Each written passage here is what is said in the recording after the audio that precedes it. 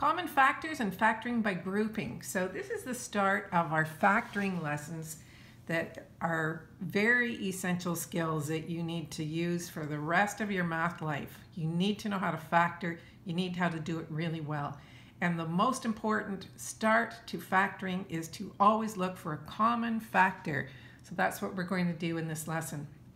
So before we start factoring terms with variables in it, let's talk about just what a factor is. So if I gave you two numbers, let's say I gave you 12 and 18, and I said, what are the factors of 12? So factors are two numbers that their product, well, could be more than two numbers, but numbers who multiply to give you 12. So because 12 is an even number, you know that 12 is divisible by 2. Any even number is divisible by 2.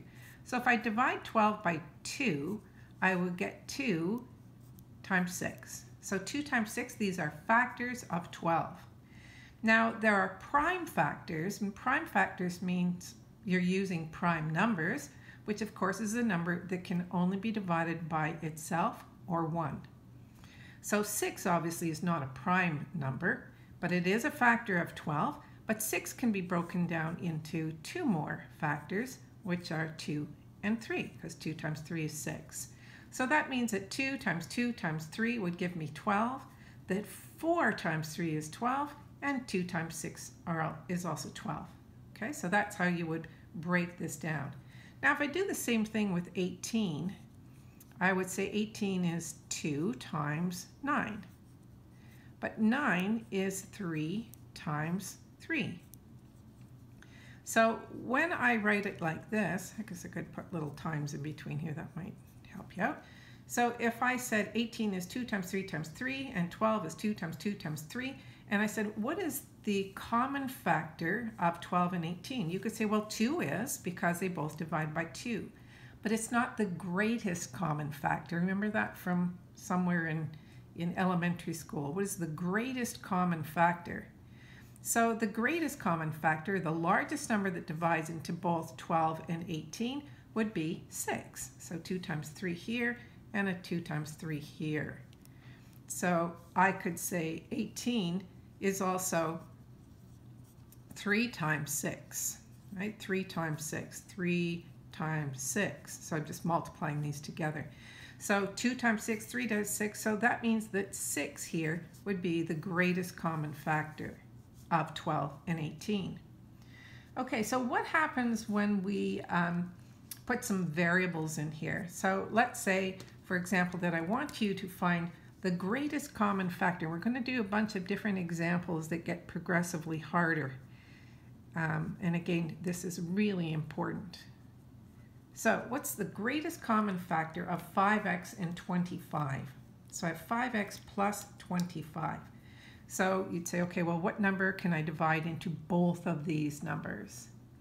So I can divide 5x by 5, and I can divide 25 by 5. So that means if I took a 5 out of both of these terms, so taking a 5 out of it means I'm dividing, right? 5x divided by 5 leaves me with an x, and 5 goes into 25 5 times. Now the nice things about common factoring or any of the factoring is you can always check your example by expanding. So if I did 5 times x, 5x, 5 times 5, 25, I can double check to make sure that I've done the work properly. Okay, so let's try a second example. This time we're going to use a trinomial. 2x squared minus 2x minus 6. And I want to know what is a common factor of these three terms. So what can I divide each of these terms by? It has to go into all three. You can't just, well, you can, but that's another story for another day. But if I said, what goes into each of these three terms? I'd say, well, I can divide 2 into every one. So if I did 2, I'd be left with x squared minus x minus 3. So remember, all I'm doing is dividing each term by 2. I expand and I can double check my answer. What if I had, this question is 24x to the 5th plus 6x cubed. Okay, so now I've got both constants here, or the coefficients that I can find a common factor for, and the number of x's that each one of these has. So if I look at these, what's the largest number I can divide into 24 and 6? So I would look at this one first and say, oh, does 6 go into 24? And of course the answer is yes, it does. It goes in 4 times. You need to know your multiplication skills really well. Whoops. So I'm going to put a 6 here. Now the question is, how many x's can I take from each of these? Well, this one is 5 and this one is 3. So I can take 3 from both of them, right? If I take x cubed out, this one would still have 2 left, and this one wouldn't have any left. Okay, so now I divide each by 6x cubed. So 6x cubed goes into here, so you can think of dividing it. 6 into 24 was 4, and x to the 5th, 5 minus 3, I'm using exponent laws, and I get x squared. Now double check, 6 times 4 is 24, x cubed times x squared is x to the 5th. Now what about this? And this is where some students make a mistake and they'll just not do anything with it. So, well, it all divided into that. But you have to think about this being divided by 6x cubed. So that went in 1 time. Because when I expand, I have to get back to this question.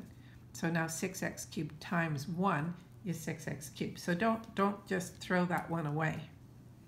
Okay, let's go to another one I've got here that I think you'll find interesting. Of course, it's all interesting. Okay, so I have 18x squared y cubed and minus 12xy. Okay, so I look at the coefficients first. Coefficients, I'm talking about the numbers, 6, 18, 12. What is the greatest common factor? Start with the smallest one, because there's no point in saying, well, 9. Well, 9 doesn't go into 6. Well, you could divide it, but it doesn't factor out nicely. But I can take a 6 out of each of these terms, right? 6 goes into 6, 18 3 times, 12 2 times. And now I look at the variables. So I have x cubed, that one has 3, that one has 2, that one has 1. So the most I can take from each of them, it's like if I had somebody with candy and I said, I want you all to give me 1 candy. You had 3, you had 2, you only have 1. But if I said, everyone give me 3 candies, well, this guy couldn't give me 3 candies because he doesn't have any. This one only has 2 if x's were candies. Okay, so I'm only taking out 1 x. It's all this one can give. And all the y's this one can give is 1 y. So that's what I'm going to take out, a 6xy.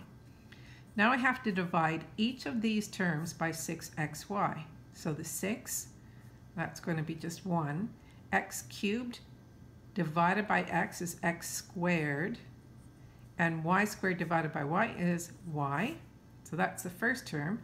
6 goes into 18. Now watch your sign here. It's plus. So it's going to be plus 3. X squared divided by x is 1x. And there's 3y's divided by 1. I'm subtracting the exponents. And the last term, 6 goes into negative 12, negative 2 times, and the x's and y's divide into each other to make a 1. So that's the end of that. Check by expanding, and you will get back to that, what we started with. Okay, so that was a little bit more difficult. Now this one is one that I find some students have trouble just visualizing it, so I'm going to try to make this as simple for you as possible.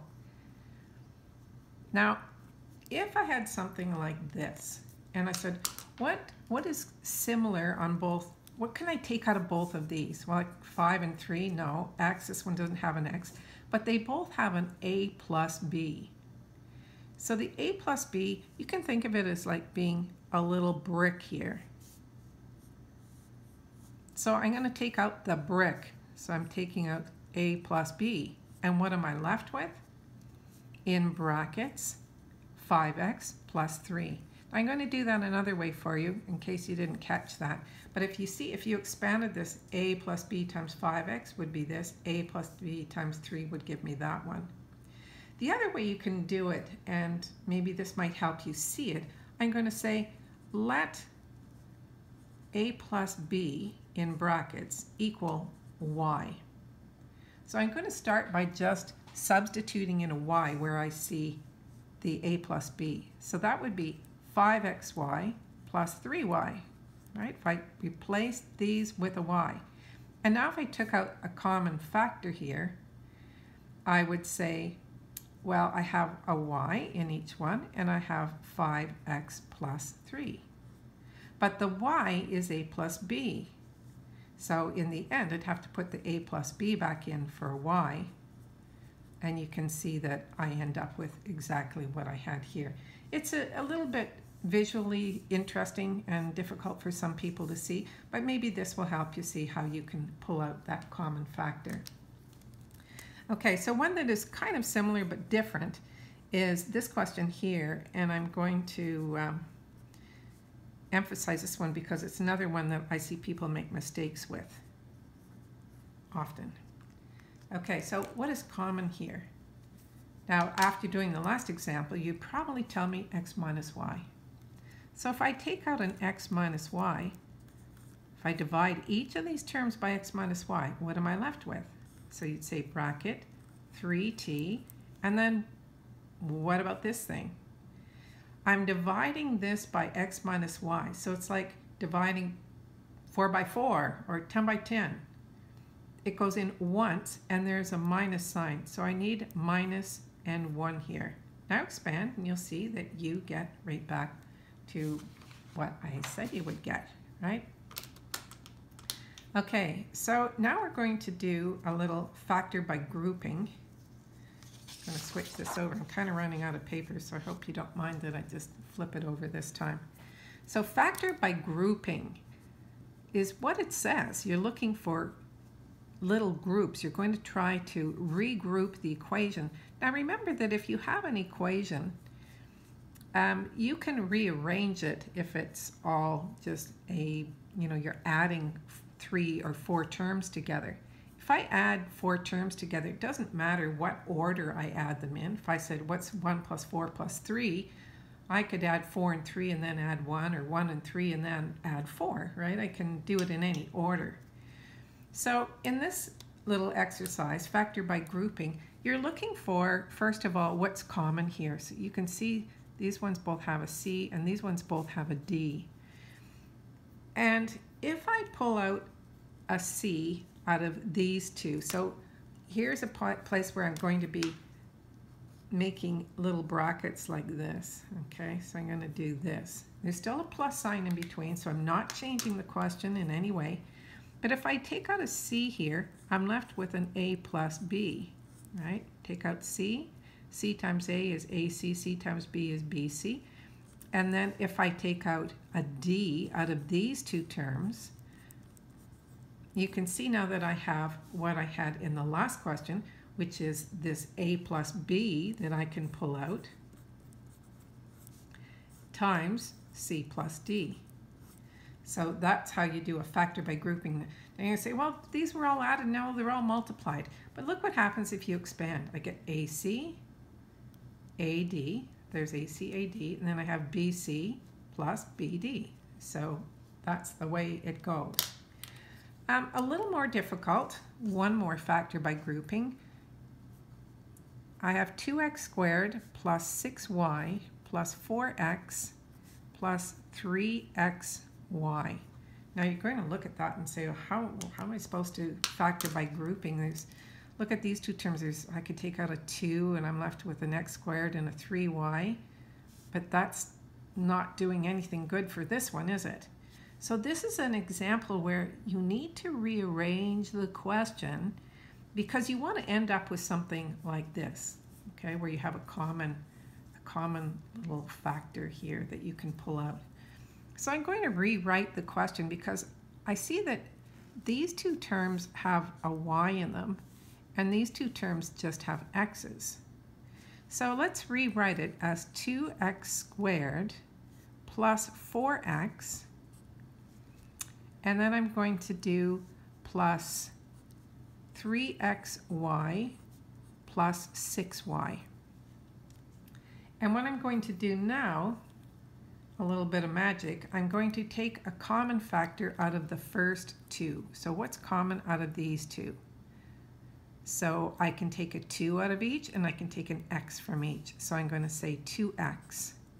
And what am I left with? Divide this by 2x, and you would have an x. Divide 4x by 2x, and I'm left with a 2. Okay, now on the next part here, what can I take out of both of these? Well, I can take out 3 and y, right? 3 goes into 6, and they both have a y. So I'm going to take out 3y, and look what I'm left with, x plus 2. And there, eureka, I've hit that magic moment where I see that this and this are the same, and they are common factors. So I'm going to take out x plus 2, and I'm left with bracket 2x plus 3y. And there's a really nice, little more difficult, but I think you can figure that one out, right? You just have to look for combinations that is going to leave you with one of these little terms like this. So look for things where they have something that you can pull out of both of them, and then you'll be so happy when all of a sudden you see, oh yeah, I've got this one and this one now. I can pull that out. And what are you left with? And what goes in the second bracket is just what is here, right? 2x and 3y. You could go back and expand all this, and again, that is a wonderful way of checking your work. So 2x times x is 2x squared, and then 2x times 2 is 4x, or I should go down to this one, right? X times 2x is 2x squared, x times 3y is 3xy, and then I have 4x and 6y. And that takes me back to the question I started with. Okay, so that's factor by grouping. Next lesson, we're going to get into some factoring of trinomials, and this is all very important material and skills that you need to know in order to be successful with your lessons on quadratics. Hope that helped you out. Give me a thumbs up, subscribe, leave comments, ask questions. I'm here to help you. Bye for now.